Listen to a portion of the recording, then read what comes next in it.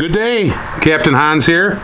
Today we are going to do muskie leaders. Alright, there is only one kind that I believe should be used, and they are stainless steel solid muskie leaders. Okay, you got a lot of guys who love using their fluorocarbon. I can tell you this, if you use fluorocarbon enough, and if you use it fishing soft plastics, you will have great heartache.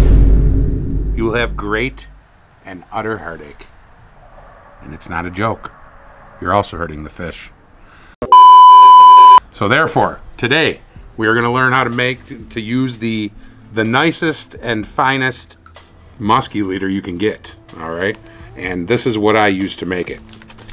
I use the brown AFW toothproof stainless steel single strand wire, 174 pound.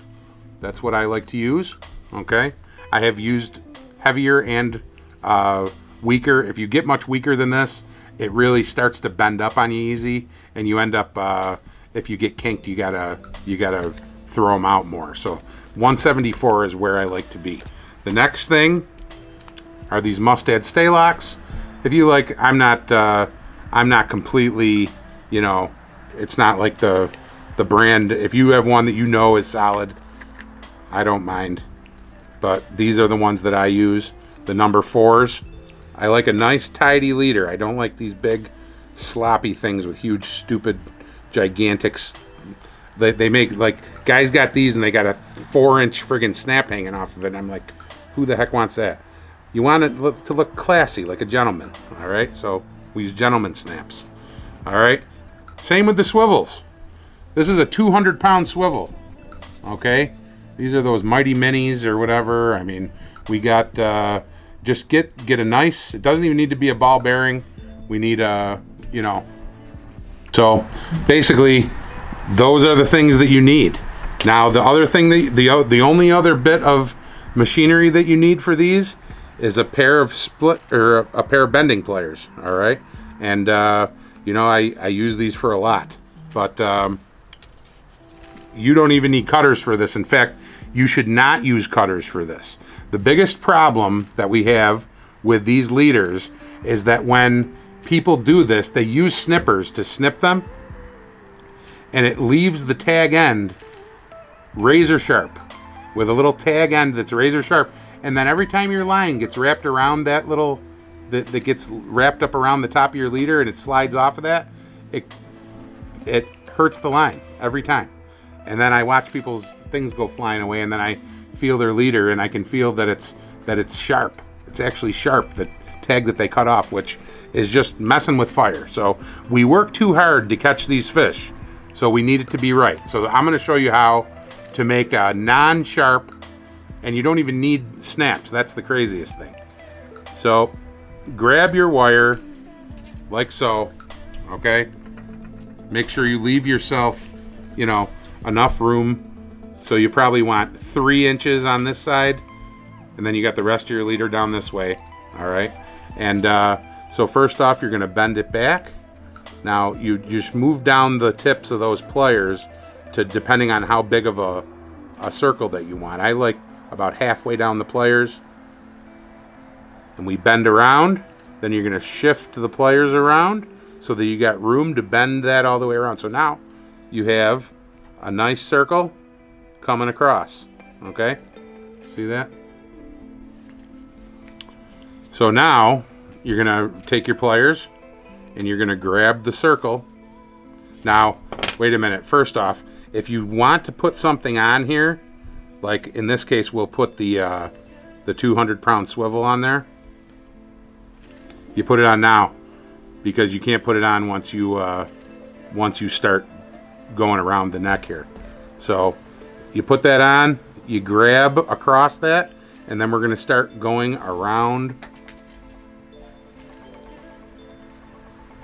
and just get them next to each other so they're tight. I like to go, you know, 4 or 5 times around so that collar comes up a little bit. Now what you're going to do is you're going to want to bring that tag end up so that it goes perpendicular to the loop.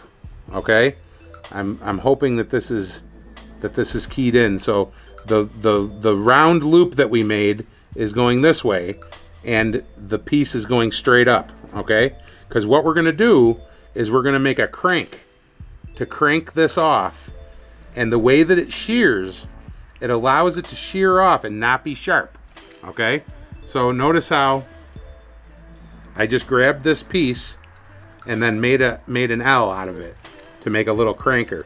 Okay, so now you're gonna grab that again back across, and you're gonna crank this back so that this piece goes parallel to the actual leader itself. And when you do that, it's almost like magic. Look at that.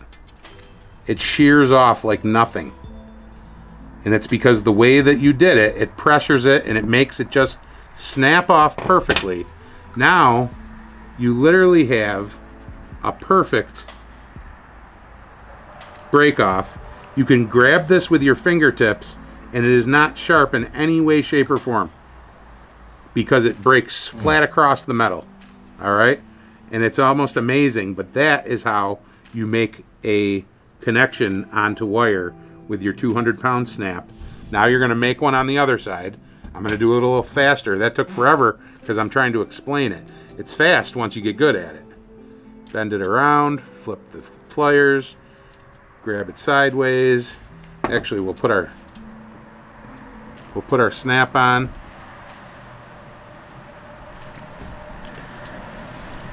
Then we're going to bend 4 or 5 times around. Get those wrapped so they're right on top of each other. We're going to leave the tag end up, perpendicular to the loop. We're going to make ourselves a little crank. We're going to grab it. All right. And we're going to bend back down so it's parallel, and snap. Comes right off perfectly. Sheared off. Once again, no sharpness. All right. We now have a very beautiful 12-inch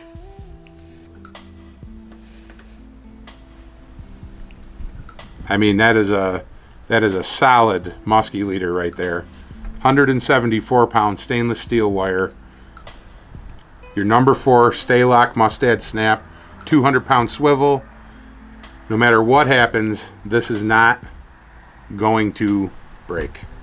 So at that point, you undo your snap.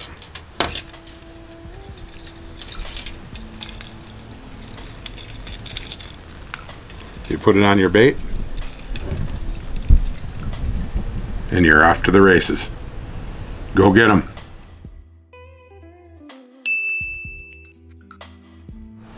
So, just to drive this idea home, because a lot of people don't believe it, one of the reasons why these leaders, when you're using a soft plastic like a tube or some other head-weighted rubber bait, one of the reasons why the leader gets tested so much more than on regular baits is that they bite it on the fall. So when a bait is falling straight down, look at where that leader ends up. Okay? Right along the bait. So these baits love to get hit right there as they're falling. So when a muskie goes to grab this, it now has your leader like that in its mouth. And when you go to yank, now you're all primed up and you feel dunk. And then you rip this as hard as you can. This is ripping against teeth inside of a muskie's mouth. I got news for you. The muskie's teeth are as sharp as a knife, and they will cut through fluorocarbon over and over again. Use the steel. It's gonna, I'm just telling you, it'll save the day. These things come back in 6-inch ribbon curls. This part of the leader, bent in a circle because it ripped through its lips, ripped through its teeth, and it's tight, round, you know, it just, once you see it happen enough, you know that that's what's going to happen. You got to watch out for that. And with these kind of baits, you should be using steel. So make your own. It's good and fast and simple, and these things are killer. So Never had one fail on me. So good luck out there. Hope you like this. Like and subscribe. Ask any questions in the comments. Try and share this. And we'll see you on the water.